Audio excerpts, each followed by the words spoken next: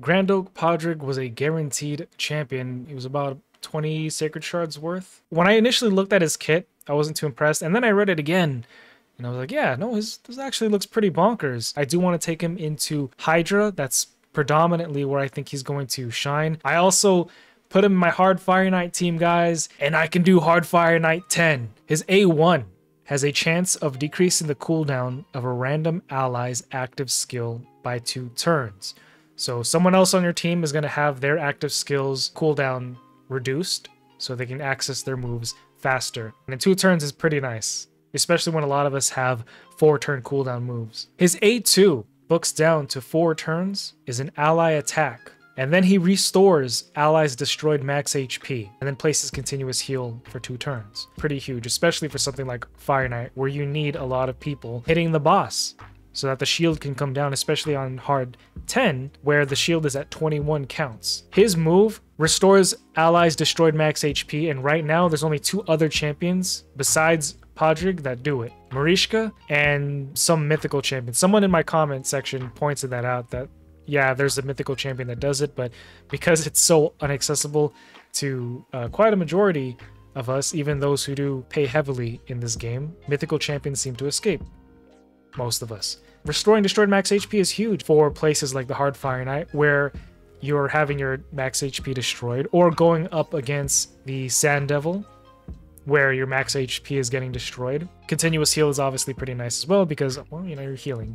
He's helping to keep everybody alive. A3 fills turn meter of all allies by 20%, then removes all debuffs from all allies and then places increased speed on all allies for 2 turns. I think I haven't done this on the Dark Fae, but I do believe that this champion will probably help you out in the Dark Fae as well with the turn meter fill and increased speed so that you're going faster than the Dark Fae. His passive, it says 1 turn cooldown, but that basically means that every single time he takes a turn, depending on the type of champion, they're going to receive a nice big buff. An attack-based champion is going to receive the big version of increased attack. Defense-based champion will receive the big version of increased defense, support, increased accuracy, and then if you're an HP-based champion, you get a shield buff. So no matter what, you're receiving a buff of some sort. The other thing is he has an increase to speed in dungeons by 25%. This is pretty fast. For an example, for Fire Knight, Razelvarg at 20%.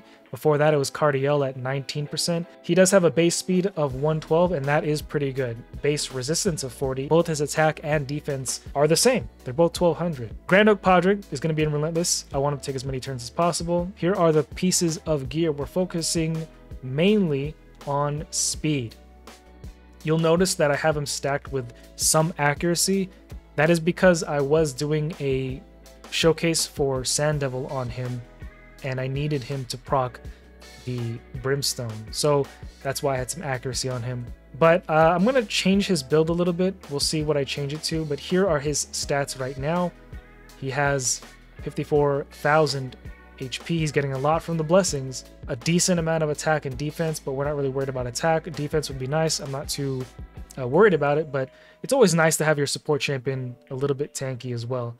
316 speed, you want your Padraig to go fast. But if you can't reach 316 speed, all you need to know about if you're a newer player or if you're a mid-game player and you don't have this kind of gear, do your best to make him go as fast as possible. If you can get him in Relentless gear, go ahead. If you can't get him in Relentless gear, there's nothing wrong with putting him in speed, divine speed, and any other sets to make him really fast, because you want him to cycle through his moves as fast as possible. If you're building him with Brimstone in mind, then you're going to definitely want to have some accuracy on him. The reason why resistance is so important is because he is going to be placing a lot of buffs, not only with his A3 and with his A2, but with this move right here. On normal, the Head of Decay is going to have an accuracy of 190, so if you want to resist that, have 300. If you want to break through their resistance and land debuffs, you're going to want to have 145 on normal.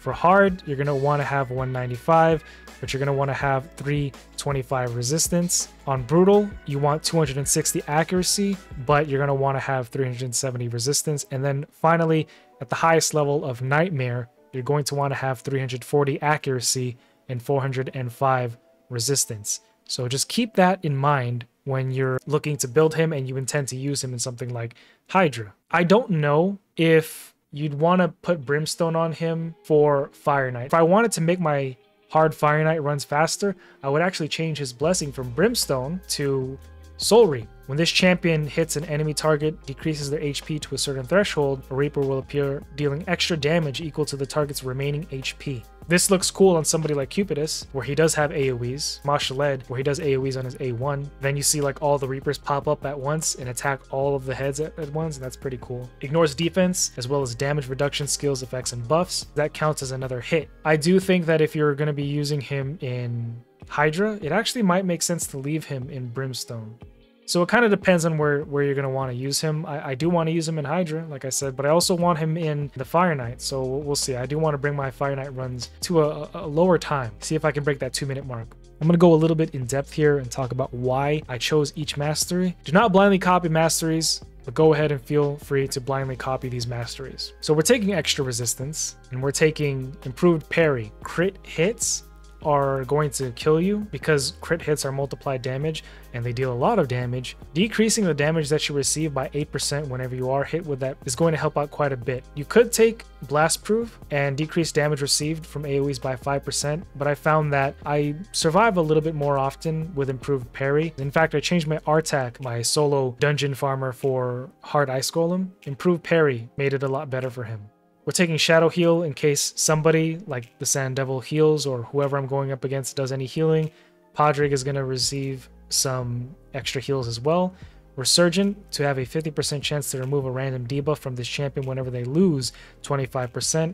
So if you have like a decreased defense on Padraig, having this proc can remove that automatically when hit. I took this Solidarity because we're increasing ally res by 5 for each buff placed on them by this champion, and Grand Oak Padraig is placing a lot of buffs on your team. The heals, the speed boosts, and every time he takes a turn, you're getting increased attack, defense, a shield, or accuracy. So I want to increase the res, especially when going into Hydra, the head of Mischief, which steals buffs. You're going to want to be able to resist that. For my resistance, on pretty much all my champions, I would want 325.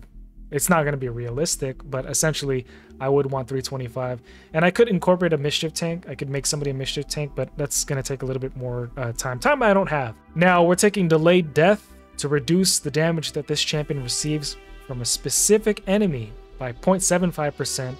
From each hit taken, the damage reduction stacks up to 6%. 6% damage mitigation across the entire run is quite a bit. So we want him to survive, we don't want him to die. We're taking Cycle of Revenge to have a 50% chance to increase turn meter whenever an ally is hit with a crit hit. And like I said, we want him to take as many turns as possible. When we're coming down to the support tree, we're taking extra HP because we don't need to take extra accuracy. I would rather make him go faster. Now, Lay on Hands actually does not affect the buff.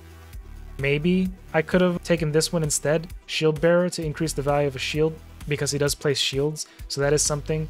I guess you could have taken Exalt in Death, but it's not like I'm taking him. I mean, I guess I could because I have him in Fire Knight. Rapid Response gives you a 30% chance of increasing the turn meter by 10% when a buff cast by this champion is removed or expires.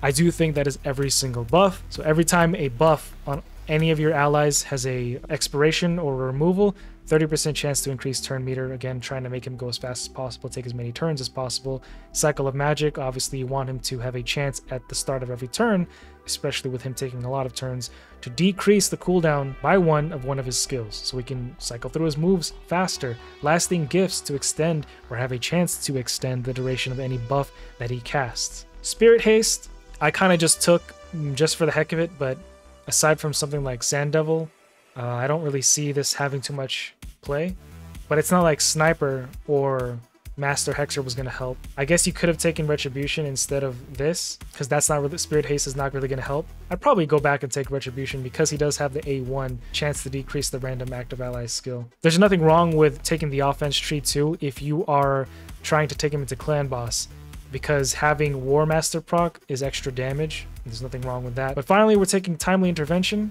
and it increases this champion's turn meter by 20% when an ally's health drops below 25% HP, so that he can cycle through his moves faster and get whatever heals or whatever abilities that need to happen.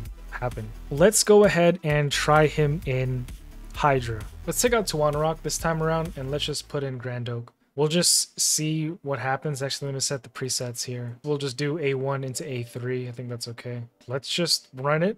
We're on hard. On auto, let's just see what happens. Yeah, so having two ally attackers, and especially somebody like Oak Padraig with the buffs, is going to probably be pretty neat. Especially with Taurus being able to place so many buffs, I think that's going to be huge. And we're moving pretty fast, actually. So this head of Mischief that I'm usually worried about, probably won't even be able to take a turn.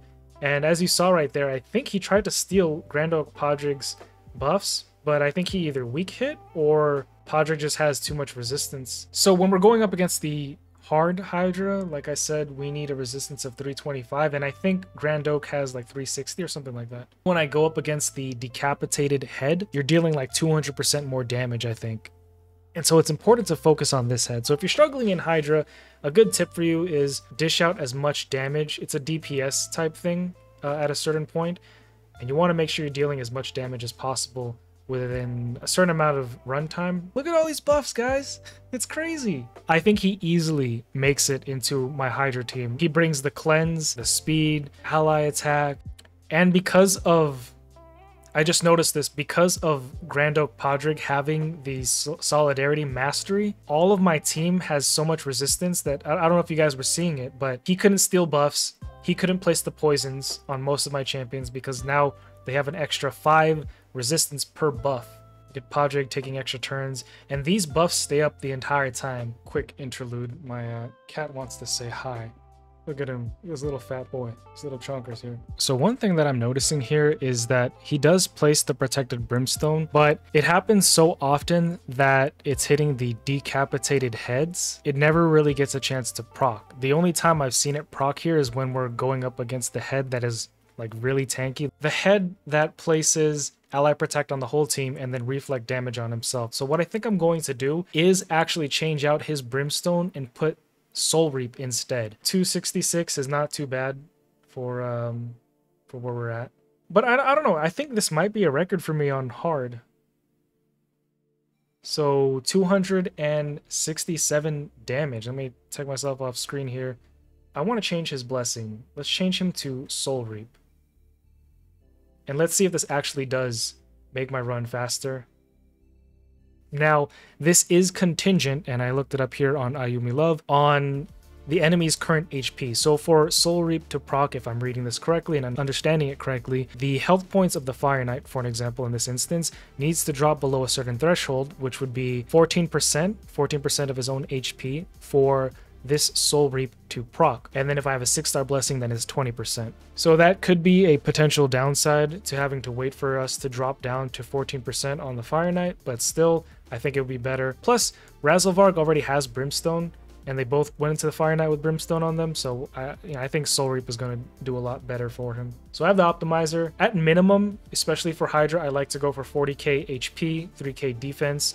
For speed, I definitely want to go 300 and above. For resistance, he seemed to be doing pretty well on hard. I don't know if I would bring him into Nightmare. I sort of already have my Nightmare team set up, but I think he could do pretty well in Nightmare. I would need to build him with more resistance probably, but 405 seems to be the sweet spot. Let's just see how fast we can go with 405 resistance. Now, because he doesn't require accuracy, because I'm not going to be using Brimstone on him anymore, and I don't really see myself using him in Arena, I'm not going to put Polymorph on him. I think Soul Reap is the way to go.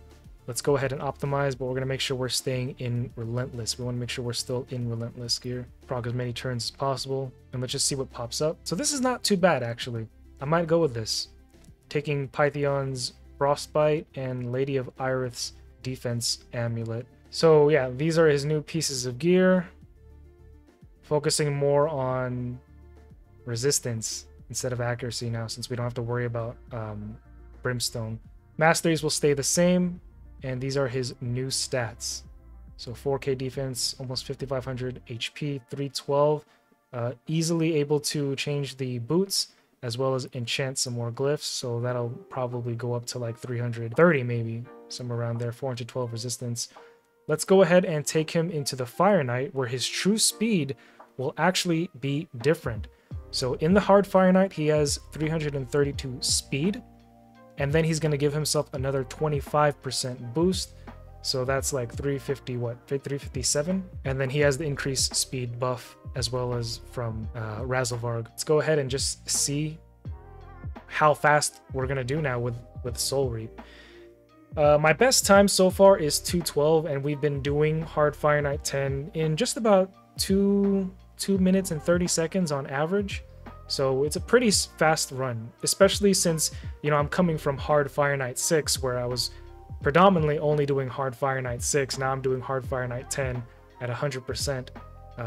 This has not failed, and I think Grand Oak Padraig is key to that. You know, he is able to keep us alive with our buffs, make us fast enough, as well as give us the heals, remove any... Oh, nice. Let the Soul Reap popped off. Oh, Soul Reap is also on Nut, as well as the restorage of restorage of destroyed max HP. Again, every time your max HP is destroyed, you're healing a lot less. So having a restored max HP back to full is huge. The biggest thing here is the wave clearing.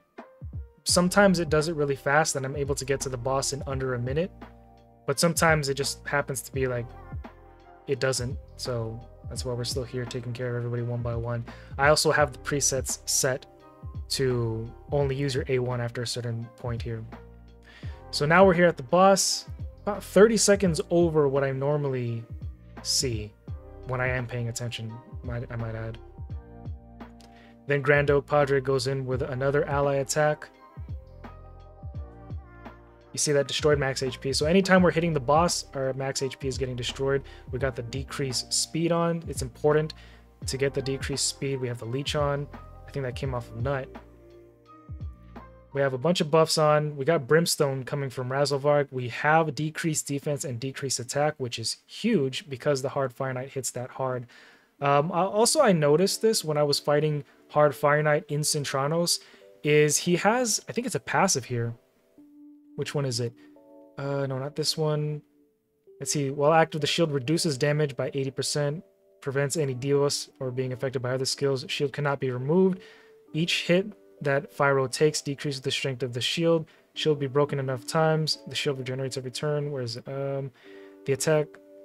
Oh, Tainted Fyro heals at the start of every turn. The value of the heal and the damage dealt increases. This is the biggest thing here. Damage dealt increases according to the strength of the shield at the time of the attack. That's why it's so important that you're trying to get the shield down and trying to reduce the counter, the shield counter. Now Nut is also here placing the freezes on the boss, which translates into decreased turn meter. You know, trying to keep the turn meter down the entire time isn't exactly easy. You could have 2 freezers. I have Yakarl, but I haven't built him out. I haven't really played with him yet. I wanted to point this out. Someone in the comments in my last video showcasing this team actually told me that if I change the position of Nut and make him last, he is going to be the last one in the turn order for ally attack. So did you guys go for Padraig, or did you mainly focus on the Armand's fusion? And if you did, why not check out this guide right here?